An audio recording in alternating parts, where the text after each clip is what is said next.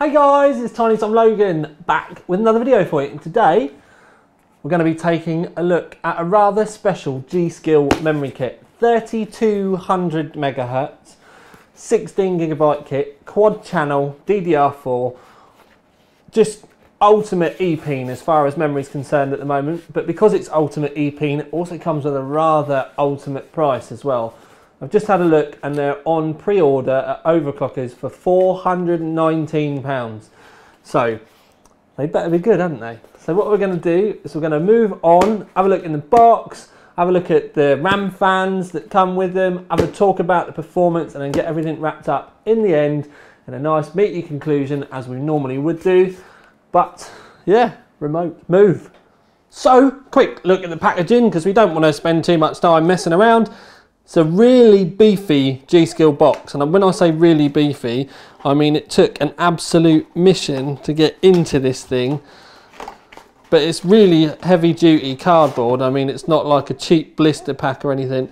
Then you get two separate boxes inside because it's essentially two dual kits. They're using the packaging that they would have used for the DDR3 stuff, basically. So we'll bin all that out the way, and then we'll move what was inside back in. Ta-da! So we've got the actual memory sticks themselves. Hey, there we go. Right. So that's the actual stick itself. Ripjaws. I know it's the DDR4 one, but it all looks the same. As far as I'm aware, these ones are only available in black as well. They are obviously 3200 MHz, 16.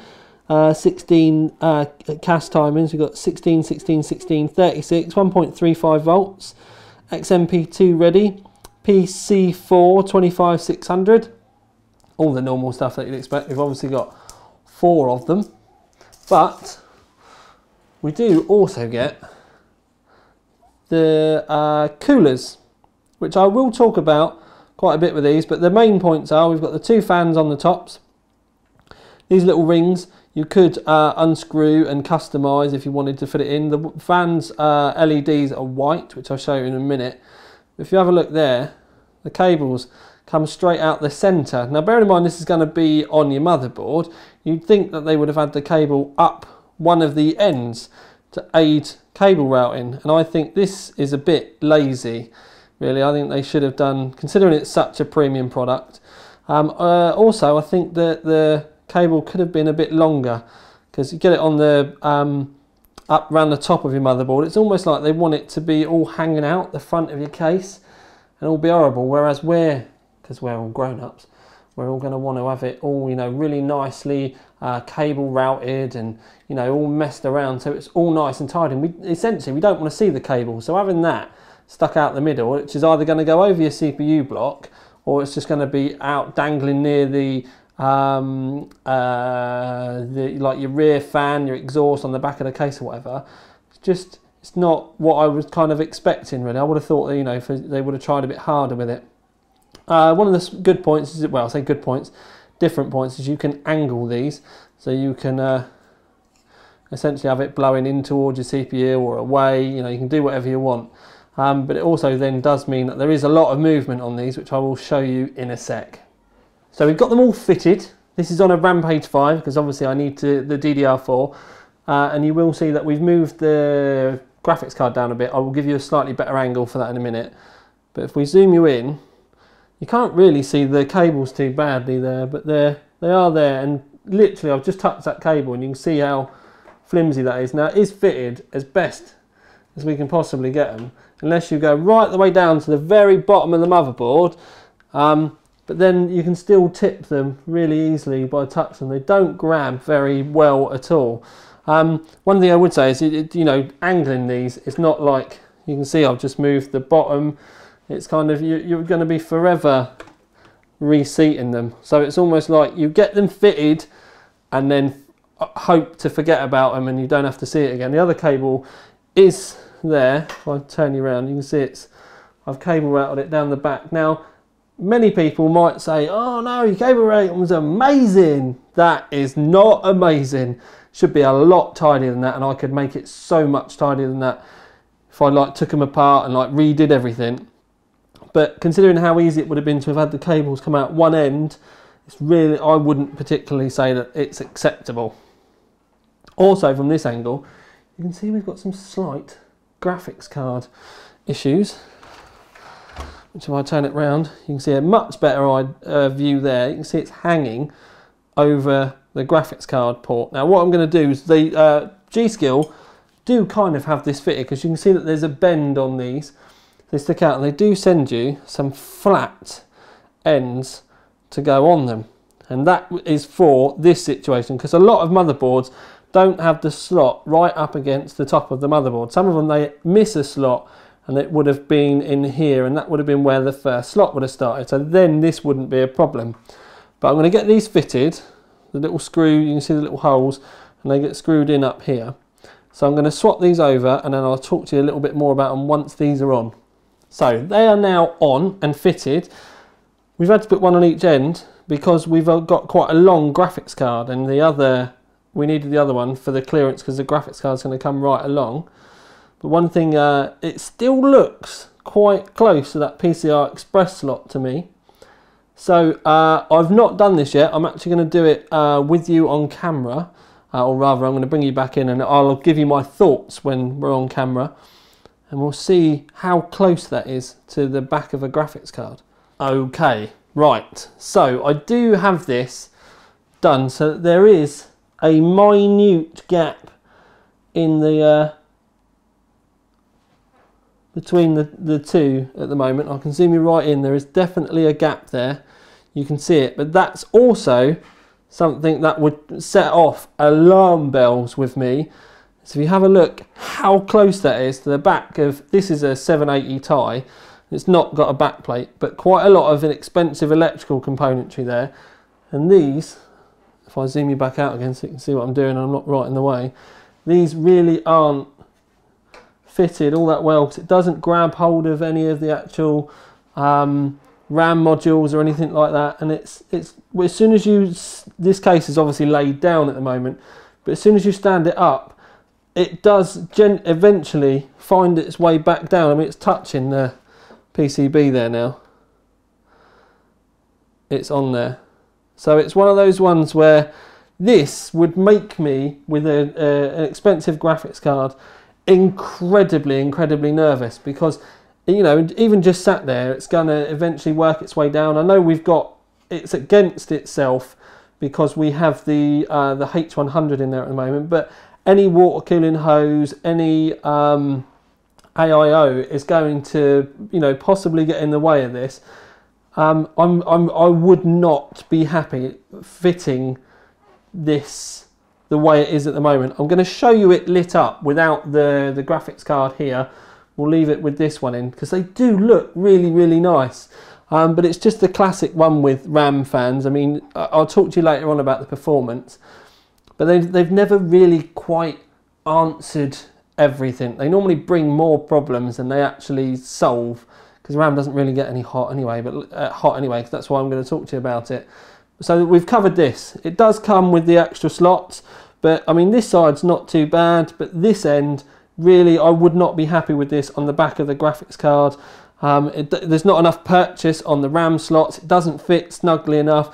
Cables aren't very nice on them. So the RAM fans, as far as I'm concerned, if you want to be brave, then fair enough. But I would be incredibly worried about the PCB on the back of your graphics card if your graphics card is in that very first slot, like the Rampage 5. And this is my issue. My other issue with them is because I should hate them, but they do actually look really nice. When they're in there and all running like that, we're running Corsair LED fans. Got SP120s on the top, we've got the AF140 on the back. These look really nice, and they're actually quite a white LED as well, whereas these are a little bit bluey. They also light from the inside, lighting outwards, whereas these fans are lighting from the outside, lighting in. So they do look really nice. It's just... and the other thing is surprisingly, considering how small they are, they don't make a lot of noise. Normally with these things, they whir and they hum and they're horrible. These are probably the quietest RAM fans I've heard in a long time. It's just a shame that you can't really use them because they don't fit very nicely. The cables are all a bit woo. You're risking your graphics card if your graphics card's right up close. It's a real shame. G.skill, I think, should give these some serious work. I would not recommend fitting these in a rig at all, personally, because like I said, there's too many things that just aren't right with them. You know, I would, if you're going to do it, then you know that's completely up to you. But if you're asking for my opinion, which is why you're watching this video, I would personally say avoid actually, you know, putting these in your rig. We'll talk more about the memory, but obviously a big part of the memory kit was these RAM fans. They do come with it, and they do look the gonads. So I felt that it deserved the time to cover them a bit more. But now we're going to go back into, I'm going to take all this out. I'm going to get back to testing the memory and talking to you about the memory itself. So we've got the memory in the rig now.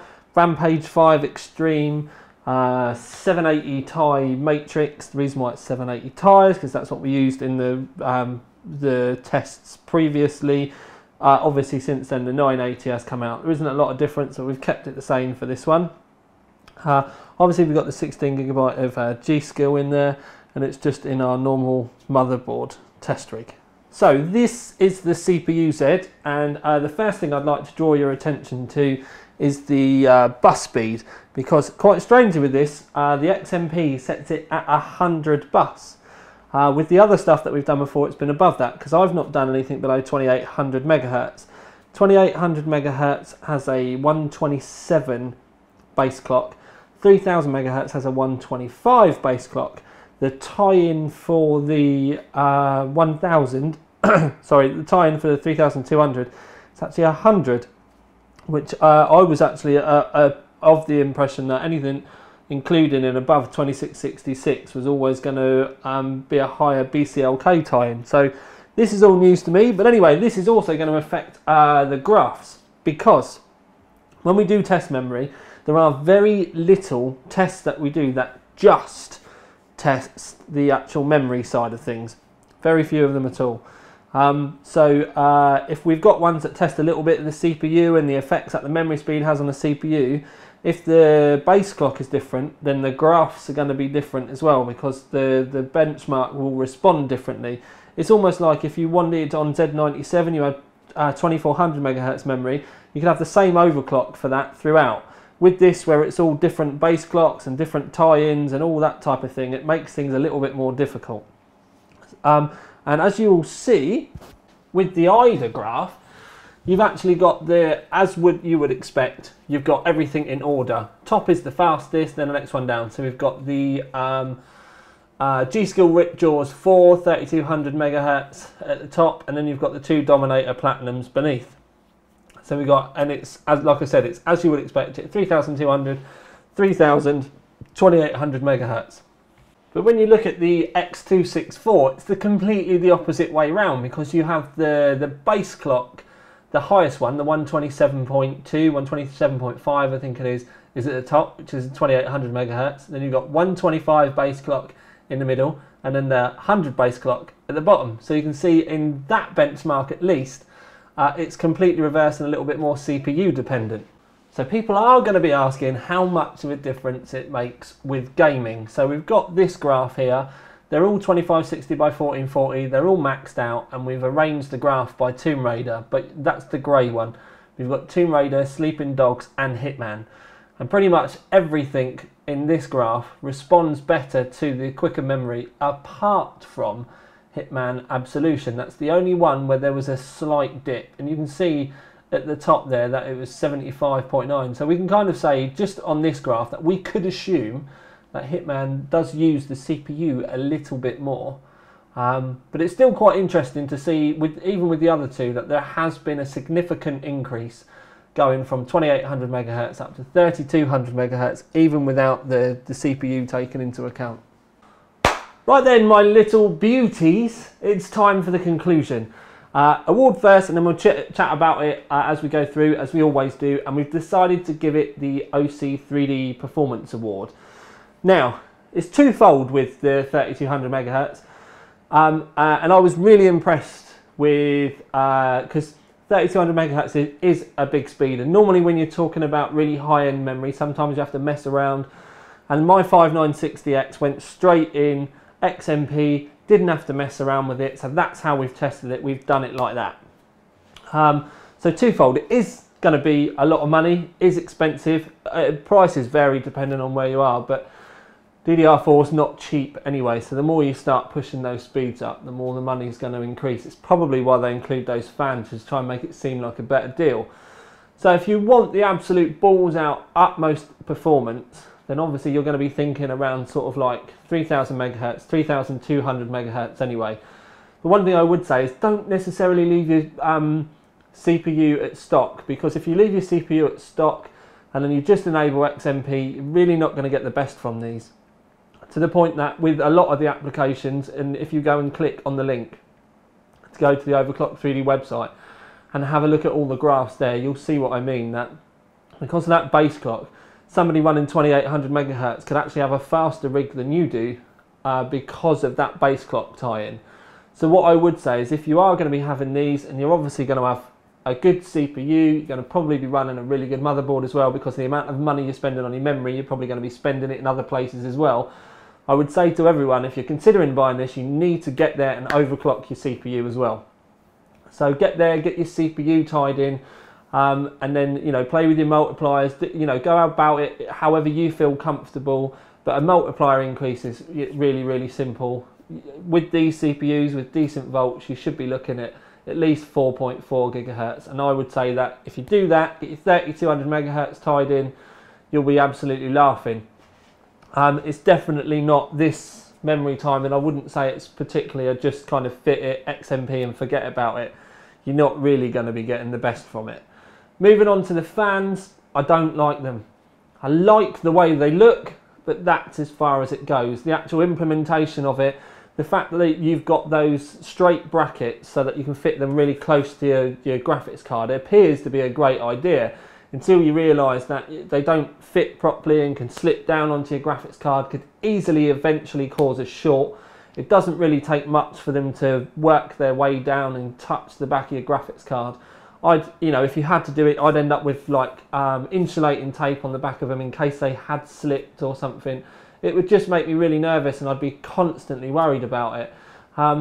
Also, when it comes to the wiring on them, it's lazy. You can see that whoever designed them doesn't actually really deal with high-end computers that much. They've just designed, you know, some that, you know, aesthetically looking, they look really, really nice, but it's the actual implementation of like the cables and stuff on the side. It's just pretty poor, really, and they obviously don't understand how anal we can be about wanting our cables hidden and not be able to see anything. It doesn't sit with me at all. So there's that. There's also, I do have a